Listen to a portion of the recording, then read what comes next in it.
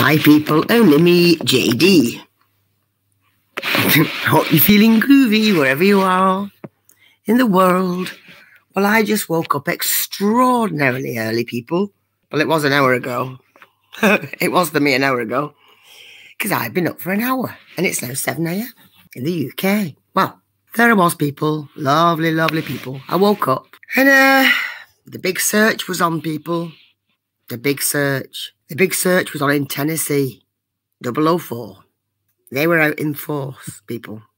Lovely people. People. Lovely people who were out in force in Tennessee. The search has begun for felt tips. For some felt tips, some paper, some boards. Yeah. How many, you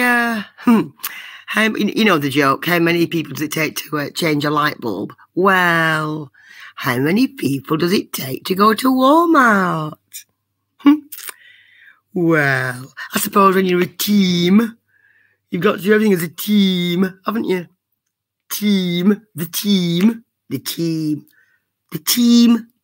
Banana peels on the ground. The bald eagles have landed.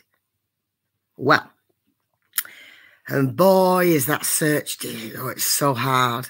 You've got to get a trolley, you've got to get a shopping cart. Just parking up on the parking lot is just takes so much out of you. Has anyone ever been to Walmart before?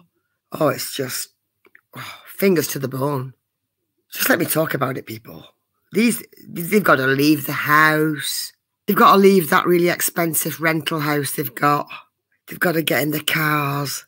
They've got to designate a driver just to get to Walmart.